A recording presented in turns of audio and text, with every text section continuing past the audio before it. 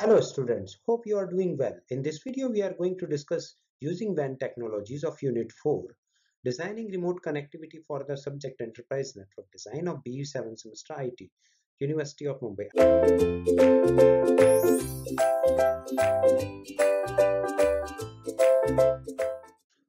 Numerous WAN technologies exist today. The new technologies are constantly emerging.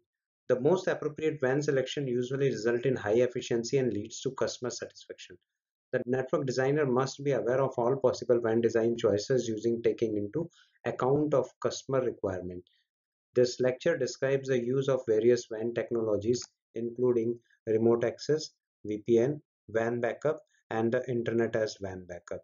In this lecture, we will cover remote access design, where VPN application, VPN connectivity option, and benefit of VPN will be covered. WAN backup strategies like dial-up routing, permanent secondary WAN link, shadow PVC, and the Internet as WAN backup technology, including IP routing without constraints and layer 3 tunneling with GRE and IP security. Remote access network design. When you are designing remote access network for teleworkers or traveling employees, the type of connection drives the technology selection, such as whether to choose a data link or network layer connection. By analyzing appropriate application requirement and service provider offering, you can choose the most suitable of a wide range of remote access technologies.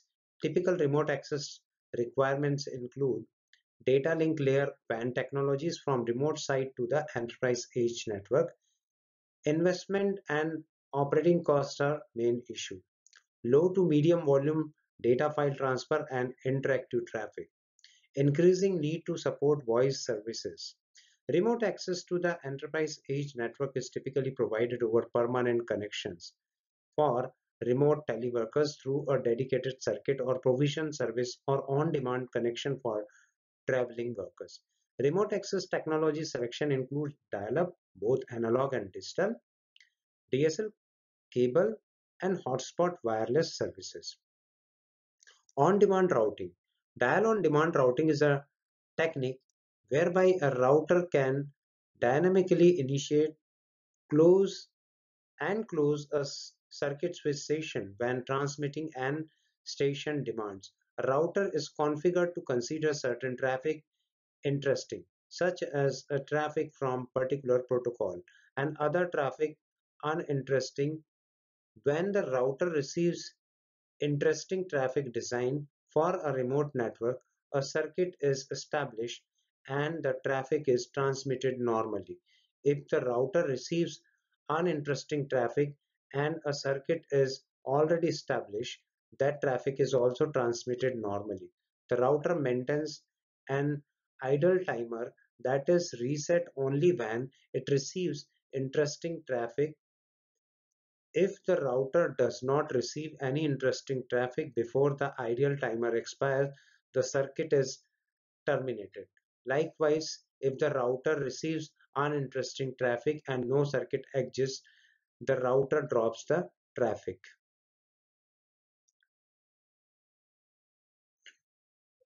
VPN design. A VPN is connectivity deployed on shared infrastructure with the same policies, security, and performance as private network, but typically with lower total cost of ownership. VPN is virtual private network.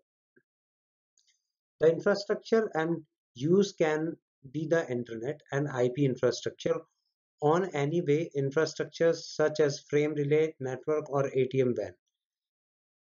In this section, we will discuss VPN, access VPN or VPN application, intranet VPN and extranet VPN. So let us discuss each one by one. Here, access VPN. This is one of the application of VPN. Access VPNs provide access to corporate internet or extranet over a shared infrastructure and have the same policies as private network. Remote access connectivity is through dial-up, ISDN, DSL, wireless or cable technology. Access VPN enable businesses to outsource their dial or other broadband remote access connections without compromising their security policies. The two access VPN architecture can be initiated and network access server initiated connection. There is a client access, client initiated, and network access server initiated connection. With client initiated VPN, users establish an encrypted IP tunnel, okay, encrypted IP tunnel from their PC across an SP's shared network, service provider's shared network, to their corporate network. With network access service server enabled tunnel, what happened? The tunnel is initiated from NAS, that is network access server. So in this scenario, a remote user dial into the local SP point of presence POP, and SP initiates a secure encrypted tunnel to the corporate network. So this is how access VPN works. Now come to intranet VPN. Internet VPNs link remote offices by extending the corporate network across a shared infrastructure. The Internet VPN services are typically based on extending the basic remote access VPN to other corporate offices across the internet or across the service provider's IP backbone. Important thing is that there are no performance guarantee with VPN across the internet. No one organization is responsible for the performance of internet. The main benefit of intranet VPN are reduced WAN infrastructure needs, which result in lower ongoing lease line, frame relay, or other WAN charges and operational saving. Now come to extranet VPN. Extranet VPN extend the connectivity to business partners, suppliers, and customers across the internet or an service provider's network.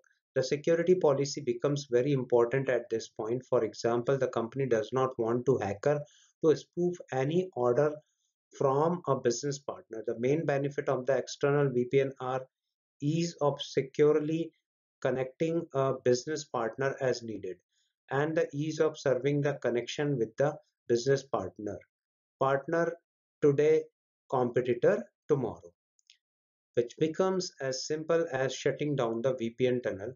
Very granular rules can be created for what traffic is shared with the peer network in the extranet. So this is how VPN applications are there. Okay. There are three different VPN connectivity options are available. First one is overlay VPNs. Second is virtual private dial-up network or VPDN. And third is peer-to-peer VPN.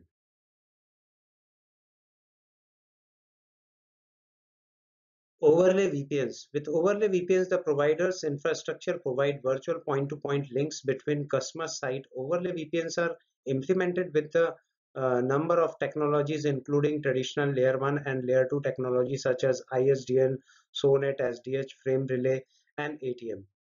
Overlaid with modern layer 3 IP-based solutions such as generic routing encapsulation, that is GRE. GRE is generic routing encapsulation. Okay, so and IP security. From the layer 3 perspective, the provider's network is invisible. The customer routers are linked with emulated point-to-point links. The routing protocol runs directly between routers that establish routing adjacencies and exchange routing information. The provider is not aware of customer routing and does not have any information about customers' routes. The provider's only responsibility is the point-to-point data transport between customer side. Although they are well known and easy to implement. Overlay VPNs are more difficult to operate and have higher maintenance cost for these reasons. Like every individual virtual circuit must be provisioned. Second thing is optimum routing between customer site requires a full mesh of virtual circuit between sites, and bandwidth must be provisioned on a site-to-site basis. So the concept of VPNs was introduced early in the emergence of data communication with technologies such as X.25, X.25 and frame relay. These technologies are virtual circuits to establish end-to-end connection over shared SP infrastructure. In the case of overlay, VPNs emulated point-to-point link replace the dedicated links, and the provider infrastructure is statistically shared. Overlay VPNs enable the providers to offer the connectivity for lower price and result in the lower operational cost. This figure shows an overlay VPN. The router in the left here in the enterprise edge module, okay, this is the enterprise edge module, has one physical connection to service point with two virtual circuit provisions. This is virtual circuit number one and virtual circuit number two. Service providers network is there. So it is provision. Virtual circuit number one provides connectivity to the router on the top right. Okay, router on the top right. Virtual circuit number two provides connectivity to the branch office router on the bottom right. So this is branch office router, and this is how this overlay VPNs are working. So this is the overlay network, and here VPN can be work easily. This diagram is very simple. Okay, virtual private dial-up networks (VPDN). So this is the diagram for VPDN. Remote access module is there, enterprise edge module is there, and internet service provider is here. So these are the different things. VPDN tunnel is attached, DMZ, AAA, WAN, LNS, all these things are attached here. So VPDNs enable the enterprise to configure secure network that rely on ISP for connectivity. With VPNs, the customers use providers dial-in or other type of connectivity infrastructure for their private connection. A VPN can be used with any available access technology. Ubiquity is important, meaning that virtual private dial-up networks should work with any technology including modem, ISDN, XDSL or cable. So these are the access technology. Okay, the ISP agrees to forward the company's traffic. This ISP should agree to forward the traffic from ISP's point of presence to company's run home gateway. Then network configuration and security remain in the client's control. Okay, so client network security is controlled under the client. The SP supplies a virtual tunnel between the company site using Cisco layer 2. This is the virtual tunnel. So Cisco layer 2 forwarding point to point tunneling or IETF layer 2 tunneling protocol L2TP. This figure shows the VPDN in the ISP terminates the dial-up connection at the L2TP. L2TP. Okay, L2TP access concentrator. This is the L2TP access concentrator and forward traffic through dynamically established tunnel to a remote access server called L2TP network server. L2TP network server. This is L2TP network server.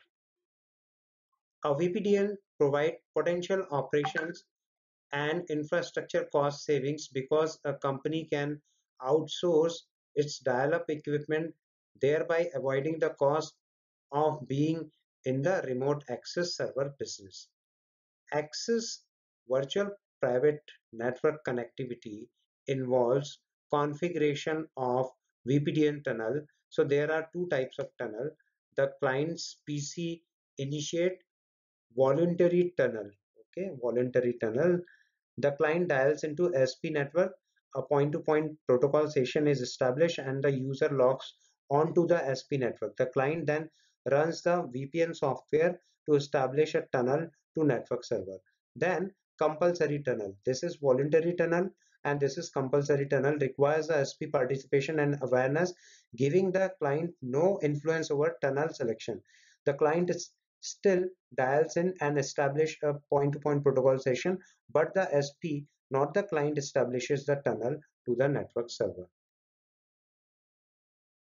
Peer-to-peer virtual private networks. In the peer-to-peer virtual private networks, the provider actively participates in the customer's routing. Next is traditional peer-to-peer virtual private networks are implemented with packet filter on the shared provider's edge. Routers or with dedicated per customers P routers. In addition to high maintenance cost for the packet filter approach or equipment cost for the dedicated per customer P router approach, both methods require the customer to accept the provider's assigned address space or to use the public IP address. So we need to use public IP address or provided by the access provider. Okay. Per customer for the dedicated per customer P routers approach, both methods require the customer to accept provider assigned address space or to use public IP addresses in the private customers network. Modern MPLS virtual private network provide all the benefit. This provides all the benefits of peer-to-peer virtual private network and alleviate most of the peer-to-peer virtual private network drawbacks, such as the need for common customer address. Okay, such as the need for common customer address and overlapping addresses, which are usually the result of companies using private addressing, are one of the major obstacle to successful peer-to-peer VPN implementation. MPLS VPN solve this problem by giving each virtual private network its own routing and forwarding table in the router, thus effectively creating virtual routers for each customer. So this is coming under RFC 4364 BGP MPLS IP virtual private network and defines the MPLS virtual private network. With MPLS virtual private networks, networks are run via static route configuration or with the routing protocol such as OSPF, EIGRP, Routing Information Protocol version 2 or Border Gateway Protocol from Internet routers. So MPLS use label to identify a flow of packet because it is label switching method. MPLS VPNs use additional label to specify VPN and corresponding VPN destination network, allowing for overlapping addresses between VPN. There are certain benefits of VPN like flexibility, scalability, and lower network configuration cost. With flexibility, VPN offer flexibility because site-to-site and remote access connections can be set up quickly and over existing infrastructure to extend the networks to the remote user. Extranet connectivity for business partner is also possible. Variety of security policies can be provisioned in a VPN, thereby enabling flexibility in interconnection of different security domains. Now come to scalability. Scalability, VPN allow an organization to leverage and extend the classic WAN to more remote and external users. VPNs offer scalability over large areas because IP transport is universally available. This arrangement reduces the number of physical connections and it also simplifies the underlying structure of the customer's WAN. Now come to lower network communication cost. So this is very big advantage of this VPN. Lower cost is primary reason for migrating from traditional connectivity option to a VPN connection. Reduced dial-up and dedicated bandwidth infrastructure and service provider costs make VPN attractive. Customer can reuse existing links and take advantage of statistical packet multiplexing features.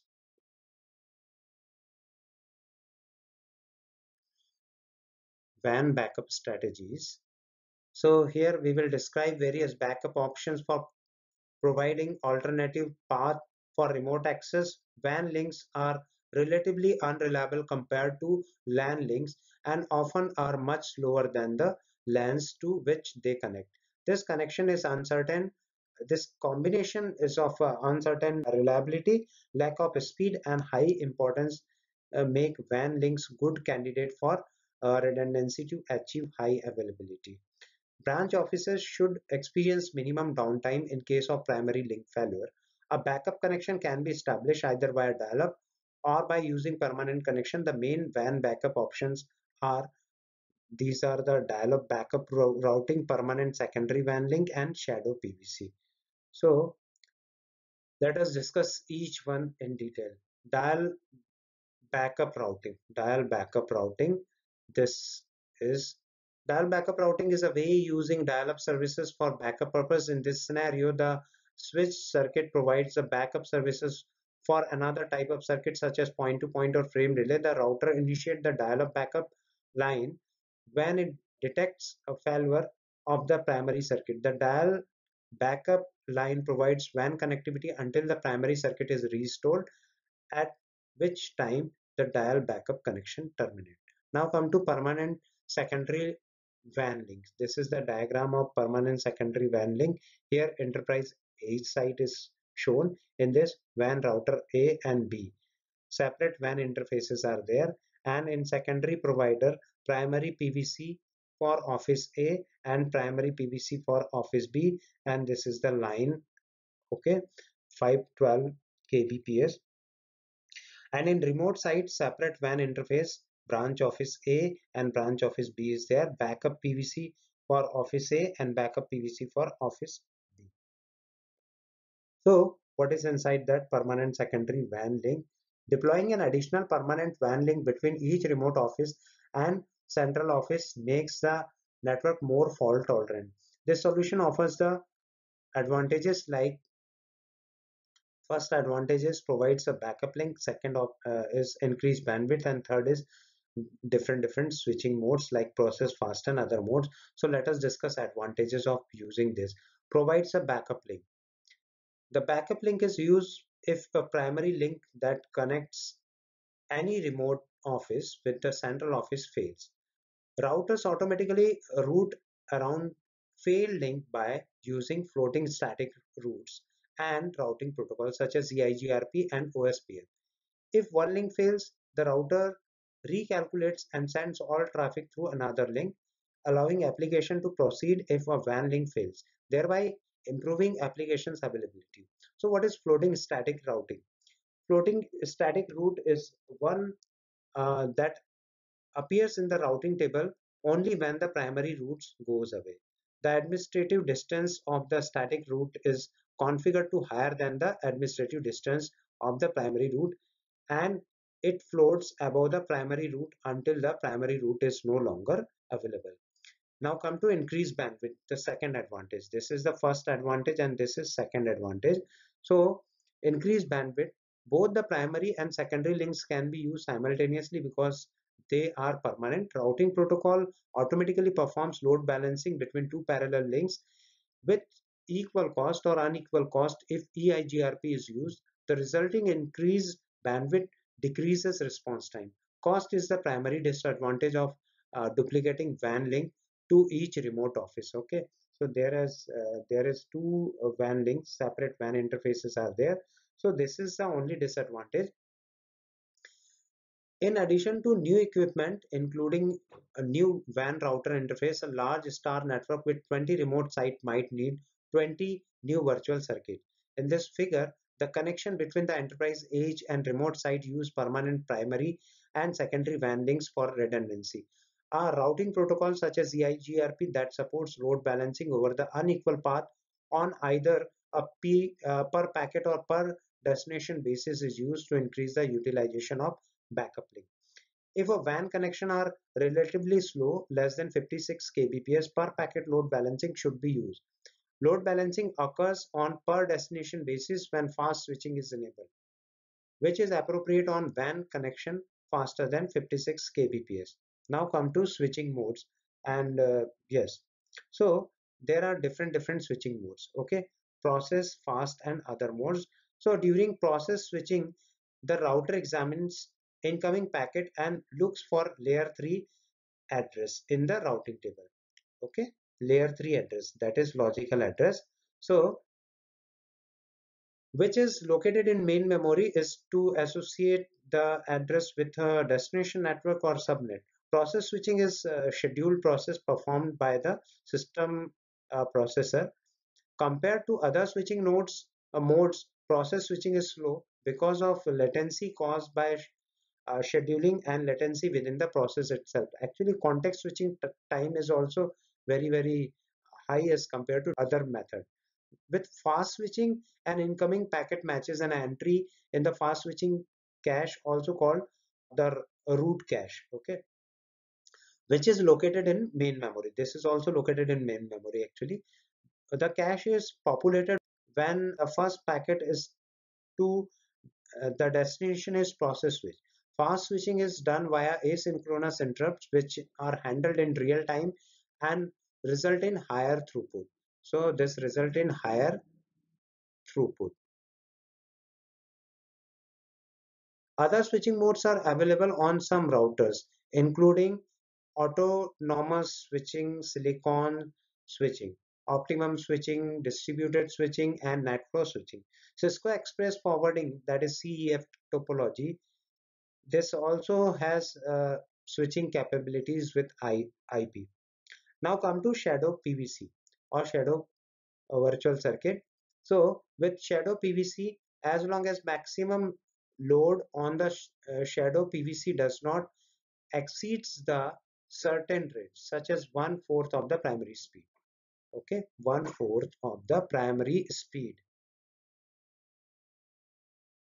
While the primary PVC is available, SP provides a secondary PVC without any additional charge. If the traffic limit on the shadow PVC exceeds while the primary PVC is up, the SP charges for the excess load on the shadow PVC. So this second figure shows enterprise A central site, service provider remote sites, branch office A and branch office B. Now, shadow PVC for office A and shadow PVC for office B is shown here, and primary PVC and primary PVC for office A and office B. Here in this permanent secondary WAN link, separate WAN interfaces are there. But here what happened in remote site, shadow PVC is there. Okay, so this figure shows a redundant connection between remote sites and Ethernet is using the shadow PVC offered by SP. Because the potential for additional cost, the router must avoid sending the unnecessary data except for example routing traffic over the shadow PVC.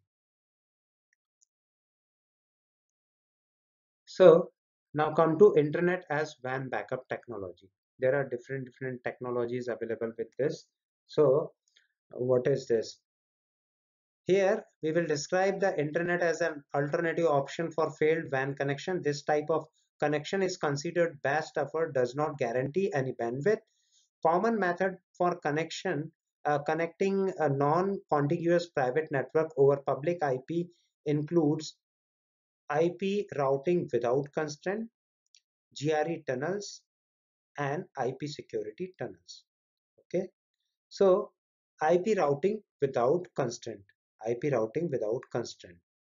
When relying on the internet to provide backup for for branch offices, a company must fully cooperate with ISP and announce its network. The backup network, the internet, therefore becomes aware of the company's data because it is sent unencrypted. Next is layer 3 tunneling with GRE and IP security. Layer 3 tunneling. Layer 3 tunneling. Layer 3 tunneling uses a layer 3 protocol to transport over layer 3 network. Typically, layer 3 tunneling is used either to connect two non-contiguous parts of non-IP network over an IP network or connect two IP over a backbone IP network, possibly hiding the IP addressing details of two networks from the backbone IP network. So there are two layer 3 tunneling methods. One is GRE and second is IP security. Okay, so let us discuss. Actually, these two methods are combined with layer 3 tunneling. with GRE and IPsec. So let us discuss each one. GRE, a protocol developed by the Cisco that encapsulates a wide variety of packet types inside IP tunnels. GRE is designed for generic tunneling protocol in Cisco IOS. GRE tunnels IP over IP, which can be useful when building a small-scale IP VPN network that does not require substantial security. GRE also enables simple and flexible deployment of basic IP virtual private networks deployment, and deployment is easy. However, tunnel provisioning is not very scalable in this in a full mesh network, because every point-to-point association must be defined separately. The packet payload is not protected against sniffing and unauthorized change. No encryption is used and no sender authentication occurs. Using GRE tunnels as a mechanism for backup links has several drawbacks, including administrative overhead, scaling to large number of tunnels, and processing overhead of the GRE encapsulation. GRE encapsulation processing is also requires huge processing time. Now come to IP security tunnel. IP security tunnel is both a tunnel encapsulated protocol and security protocol. IP security provides security for the transmission of sensitive information over unprotected networks such as internet. By encrypting the tunnel's data, IPsec act as network layer or tunneling transport mode and protect and authenticate IP packets between participating IP devices. And there are some features of IP security tunnels. First is data confidentiality. Okay, so data confidentiality. An IP security center can encrypt packet before transmitting them across the network. Second is data integrity. An IP security receiver can authenticate packets sent by IP security sender to ensure that the data has not been altered during transmission. Next is data origin authentication. So data origin authentication, an IP security receiver can authenticate the source of the sent IP packet. This service depends on the data integrity services. Okay, so this is entirely dependent on data integrity services. Now come to auto replay, not auto replay, anti replay. An IP security receiver can detect and reject replay by rejecting old or duplicate packets. Easy deployment. IP security can be deployed with no change to the intermediate system, the ISP's backbone, and no change to existing application if it is transparent to application. Now come to internet key action, because security is involved. So internet key action and public key infrastructure is also the part of this. IP security uses IKE for automate key management, and public key infrastructure IP security is interoperable with PKI. IP security can be combined with GRE tunnels to provide security in GRE tunnels. For example, GRE payload, the IP packet would be encrypted. So what is inside that internet as WAN backup technology? Remote access is there, enterprise edge is there, central office is there, and SP or frame relay, ISP, backup GRE tunnel, and branch office. So with this, we create the infrastructure as WAN backup technology. Because it is standard based, IP security allows Cisco devices to interoperate with a non-Cisco IP security compliant networking devices, including PCs and servers. IP security also allows use of digital certificates using IKE protocol and certification authorities, that is CA.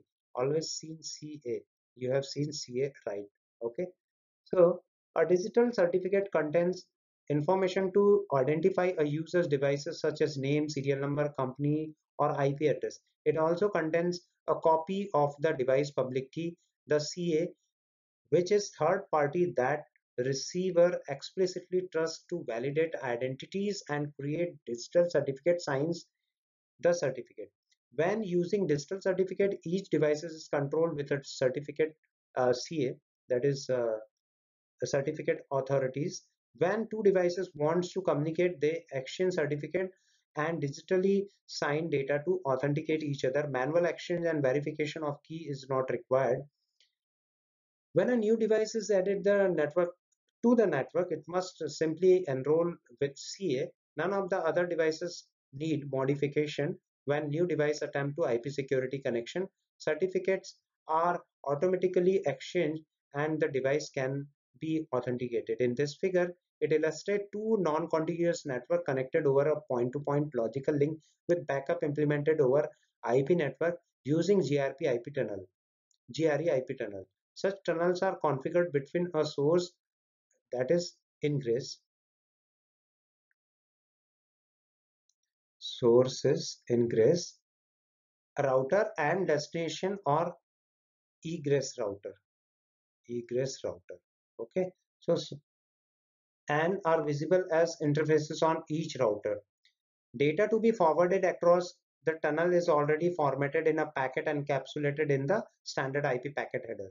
This packet is further encapsulated with new GRE header and placed into the tunnel with the destination IP address set to the tunnel endpoint.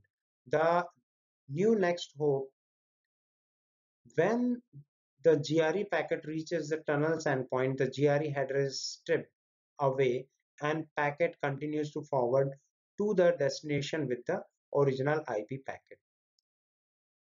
So in this lecture, we have covered using WAN technologies, remote access network design, VPN application, VPN connectivity option, benefits of VPN, WAN backup strategies like dial backup routing, permanent secondary WAN link, shadow PVC, the internet as WAN backup technology like IP routing without constraints and layer 3 tunneling with GRE and IP security. In next lecture, we will discuss enterprise edge, WAN and MAN architecture. So thank you very much. Bye bye for now. Have a nice day. Have a nice time.